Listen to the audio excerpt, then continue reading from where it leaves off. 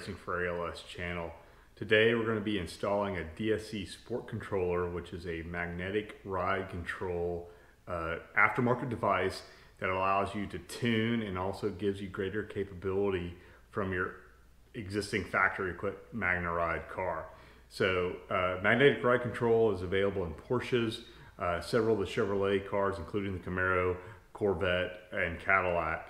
And the way that those magnetic dampeners work is there's a electroviscous fluid that actually, when a charge is put through the fluid, these magnetic particles align or go against the movement of the shock. And so basically, depending on the electronic signal to the shock determines how that shock dampens. Now, a shock is not a spring, so the actual suspension load is mainly taken up by the spring still, but the dampeners can have a critical impact to how your car handles in terms of oversteer and understeer.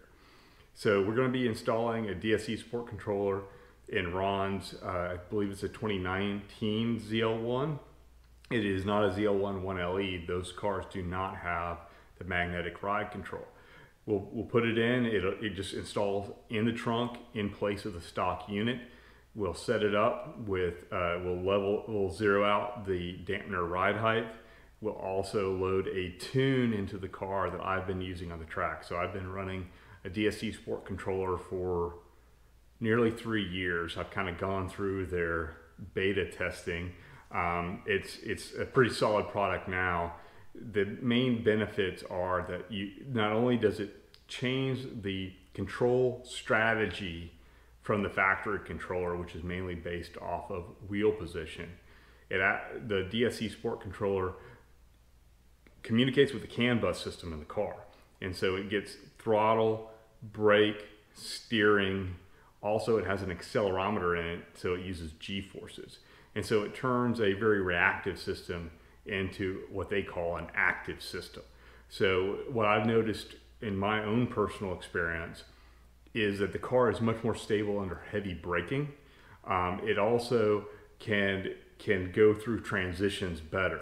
So the unit also has a G limit, which under that limit, the shocks are in a very comfortable setting. And so on the street, when you're not pulling any noticeable G-forces, you have a very Cadillac smooth ride. It's actually a smoother ride than the factory controller.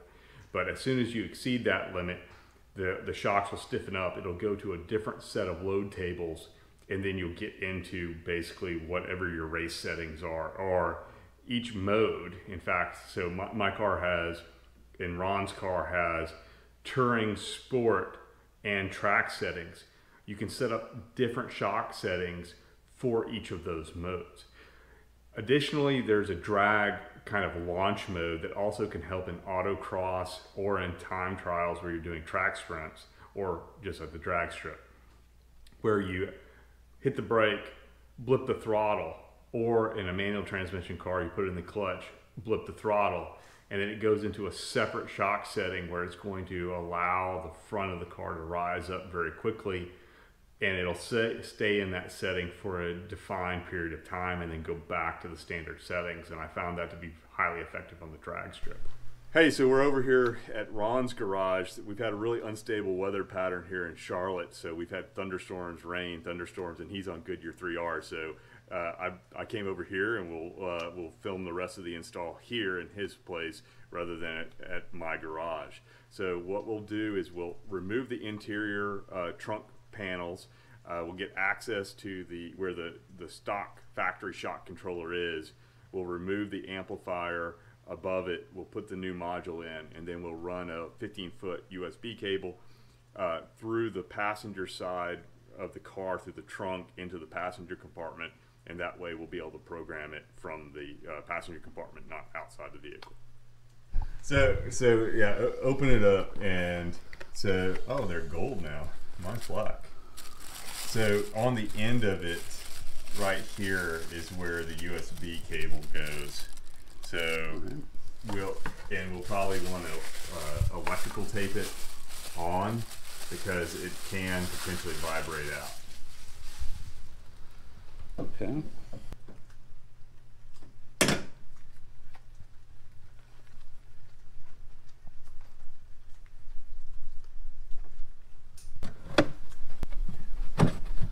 And then we can just run the USB cable along this wiring harness all the way to the front. Perfect. All right.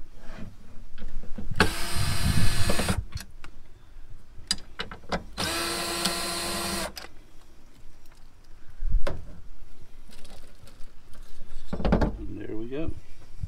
Yeah, so the connector here, it's this part Pushes it. yeah, it actually swivels out, and then you just want to make sure that you pull it out straight. You can potentially bend the pins, but there's a lock. There's a lock that there's a right there. There's a release. There you go. And then you just pull straight out. And then the module should slide towards the connector.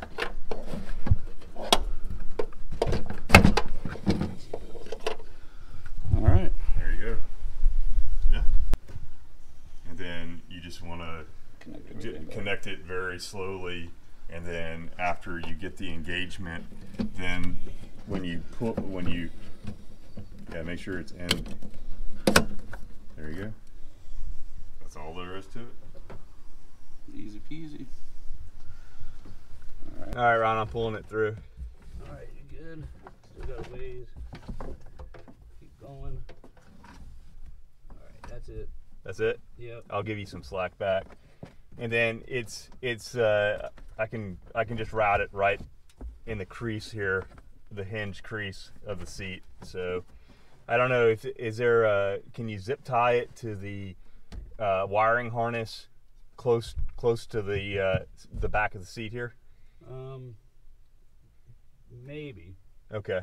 I think I'll be able to get enough on here though. So we got the DSC Sport controller installed.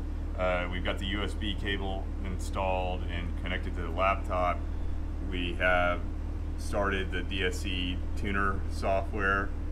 So the first thing you're going to do is go to File, Vehicle Type, and then come down to Camaro 6th Gen. All right, and then you go to Tools, and you're going to do Read All.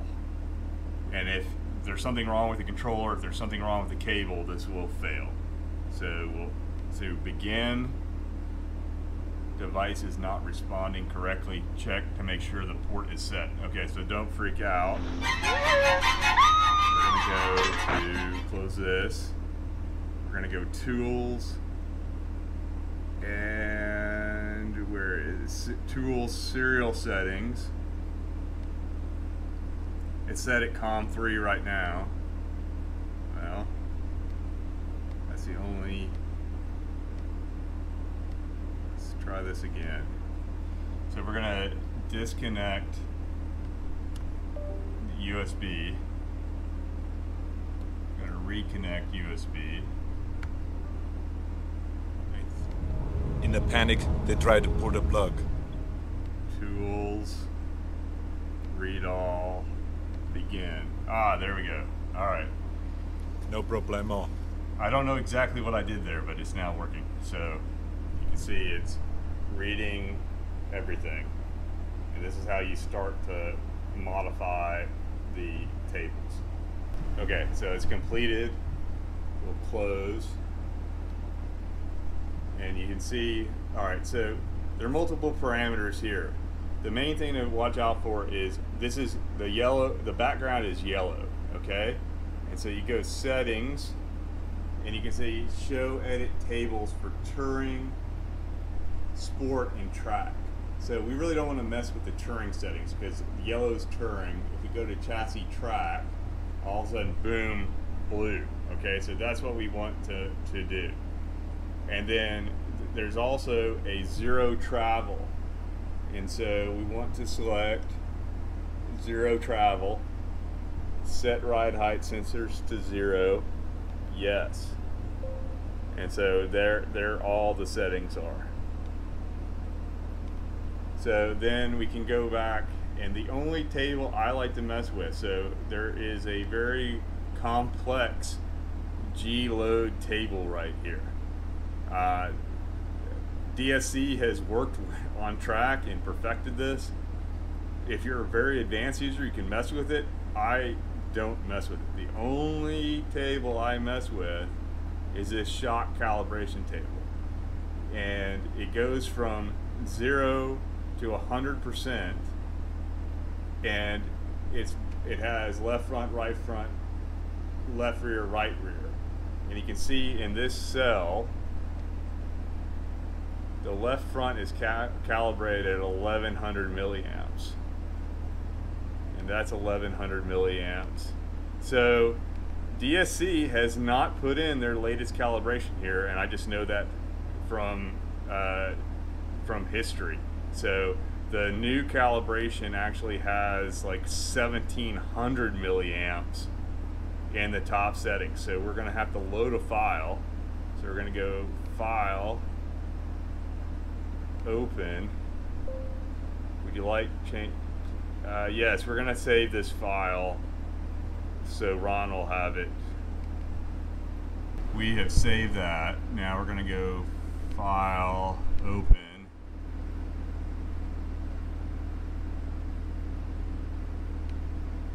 And we're going to go to My Files.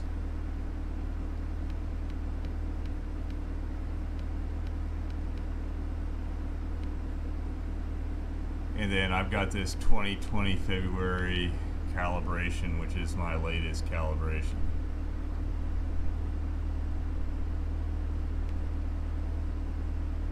We're going to open that. And so you can see now we have 1725, so that's significantly higher shock cal, but in this tune they've significantly changed this G-force table, so they all work together. So it's going to have a totally different G-force table. We've got a different shock calibration, and then what we're going to do is we're going to do File, we're going to do Write All, and Begin. Okay, so if the car is understeering or oversteering, right? So you can do two things. So for understeer, you can either soften the front or you can stiffen the rear. So you want it so depending on where you want to shift the weight balance, basically you want to increase grip on that side of the car by softening where you want more traction. So right now we have on this table, that's the Excel table, we'll go shock calibration table. You'll see that we have 720 or 1725 milliamps at the 100% on the front, and we've got 1400 milliamps on the rear. And so if you get to the track and you're getting understeer, what you would do is, so we got to, this is kind of complicated. You got to remember what these settings are. So it's 100 and the 0, and it's 1725 in the top. And so we're going to clear all. Yes. So now you have nothing in here. So we're going to put 100 back in this cell. And then you're gonna have to hit update, 100, update. And so say we wanted to go softer in the front. Now 25 milliamps will make a difference. So going from 1725 to 1700 is a bigger change than you think. So we're gonna go, so say you're getting understeer, you wanted to soften the front, it was 1700 or 1725. We'll go to 1700, we'll do update. You have to do it for the right front as well. 1700 update, and then we're going to leave the rear the same because we want to just soften the front. So update and update.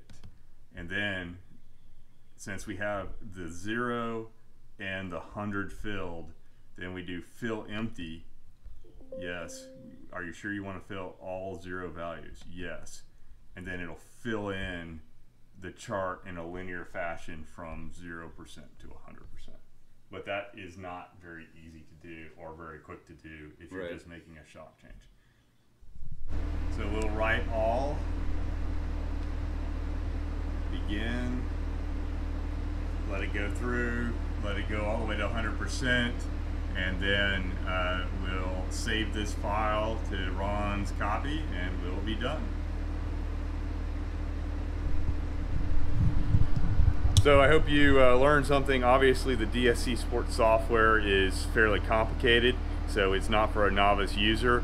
Also, if you get into suspension tuning, you need to know what you're doing in order to maximize the use of this product. But it is a great product. It really makes it from a reactive system to an active system like they advertise, and it will give improved handling and driver feedback. So hope you enjoyed the video. As always, please like and subscribe. If you have some different opinions, leave them in the comments below. Thank you, and we'll see you on the next video.